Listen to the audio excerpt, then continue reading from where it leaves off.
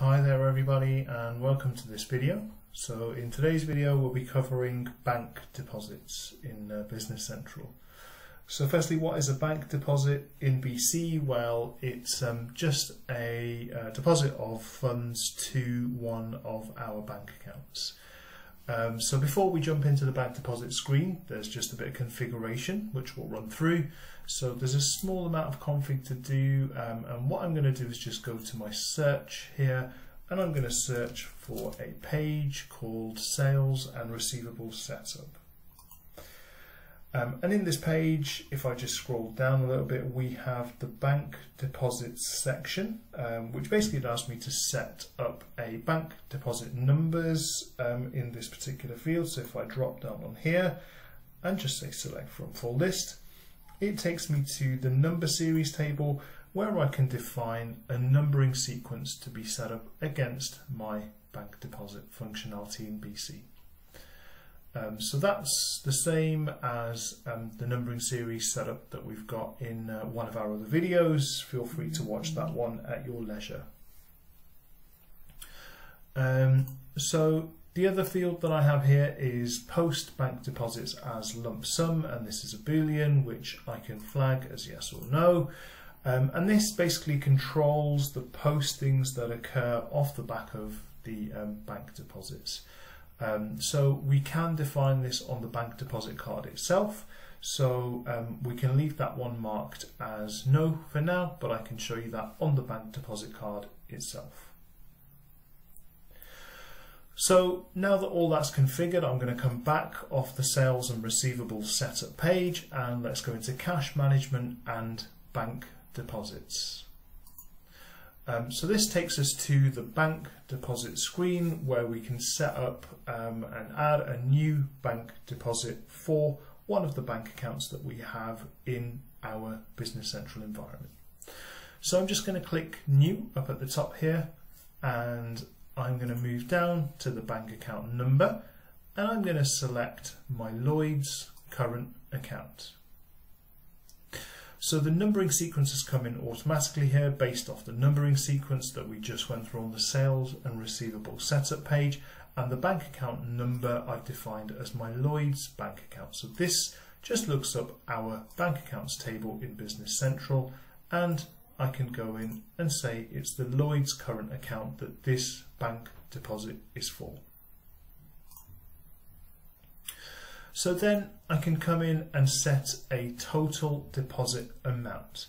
So for example, I can say 1,000. And after I've input the total deposit amount of 1,000, you can see that there's a difference of 1,000. So what is this field? Well, the difference field is basically looking at the lines area below here, and it's just telling me that there is a difference of 1,000 pounds for me to assign in the line section of this particular bank deposit.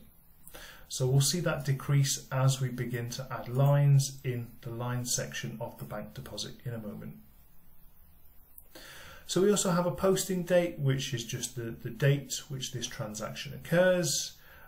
Here is the post as lump sum function here, as we saw on the sales and receivable setup page. As mentioned, you can define this per bank deposit, or you can set up globally for all bank deposits to be posted as a lump sum. And basically all this does is it controls the postings that occur on the bank account ledger entry. So we can choose to post as lump sum, where the £1,000 that we post here will be posted as a single entry, or if we unmark that, they'll be posted as individual entries as per the lines that we have defined in the line section here. So we can also set a document date against the bank deposit. Again, it's similar to the posting date, but it's just a different date for reference. And we can set dimensions up against the bank deposit. So these are my two global dimensions in this demonstration system. I have department and customer group, and I can define dimensions here on my header of my bank deposit, and they are all transferred to the lines on that particular bank deposit if we want to do that. So I can define global dimensions using these two fields. So I also have a currency code field which is grayed out. So this is a currency code blank, which basically means it's in local currency, which is GBP in this BC environment. But if your bank account was in a foreign currency, you would see that flow through from the bank account card to this field on the bank deposit. So what we can then do is start filling in the line section. So if I drop down on the account type here, you can see the different ledgers that I can post to. So I can say I'm posting the deposit into my general ledger, customer, vendor, bank account, fixed asset, intercompany partner or employee ledgers. So for now, I'm just going to pick customer, and what this means is the account number field shows me my customer list. So if I say select from full list, it takes me to my customers.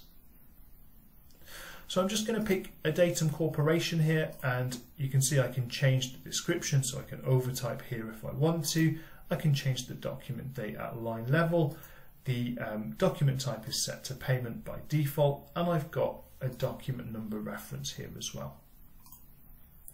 And basically within the credit amount, I can set the amount of the payment, and sorry, let's just set that to 500. So I can add a number of different line types in here, but I'm just going to add a vendor line in here. And again, the account number looks at the vendors table here because I've selected vendor in the account type.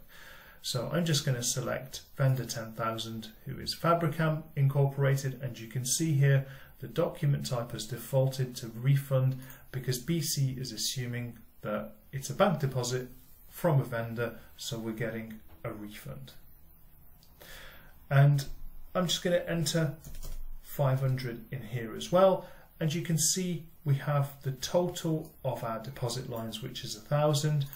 So it's just the sum of our lines here, and you can also see now that the difference is now reduced to 0, and that's because we've got the £1,000 from our total deposit amount fully accounted for in the line section of our bank deposit.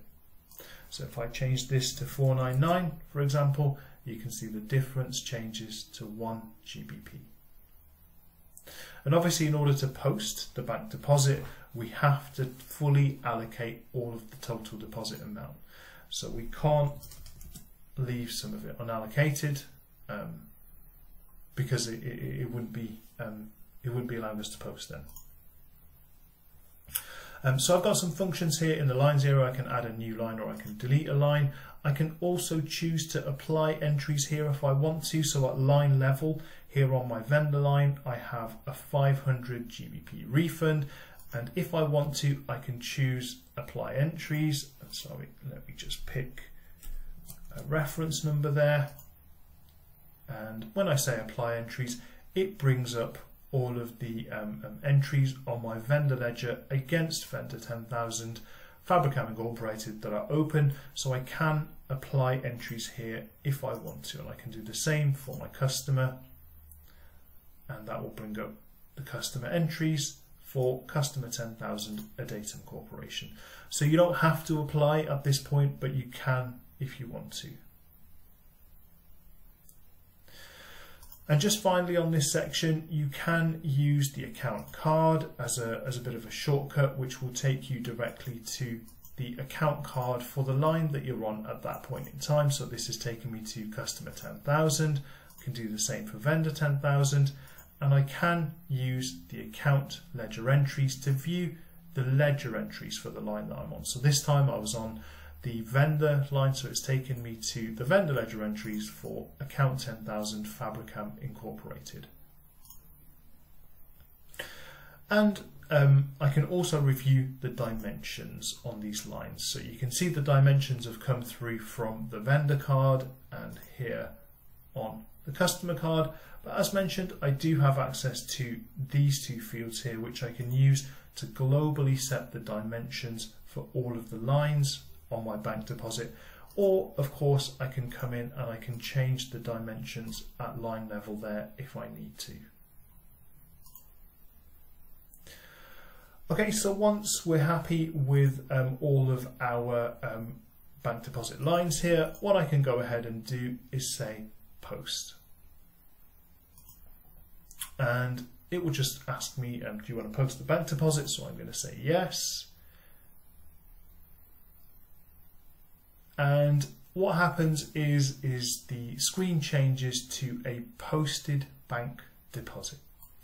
So in the same way you have unposted sales invoices and posted sales invoices, you have bank deposits, but you also have posted bank deposits as well.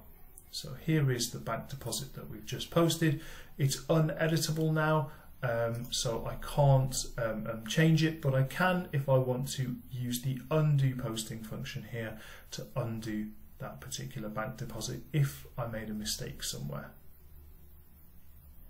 So what are the implications on our other ledgers? Well, if I go to our bank accounts here and I come into my Lloyds account, I can review the balance, which is now 900 GBP, and I can see the two payments here with the relevant reference numbers, so G02002 for a Datum Corporation and the 500 GBP there, and we've got the refund from Fabricam Incorporated for 500. Now remember, we had the post as lump sum tick box unpopulated, so that's why we've got two entries here. If we had that populated, so it was marked as a yes, you would only see one entry for 1,000 here on my bank ledger. So we posted to customer and vendor accounts, which obviously means it's posted to those ledgers too. So if I go to my customer ledger, I come in to my balance here for customer 10,000. I can see our payment with the same reference number for 500. And of course, if I go to my vendors, I can go into vendor 10,000's ledger entries and I can see my refund with my reference number and the amount of 500 as well. So that is a quick overview of the bank deposits functionality. I hope you guys found it useful. Thank you very much for your time, and we'll see you on the next one.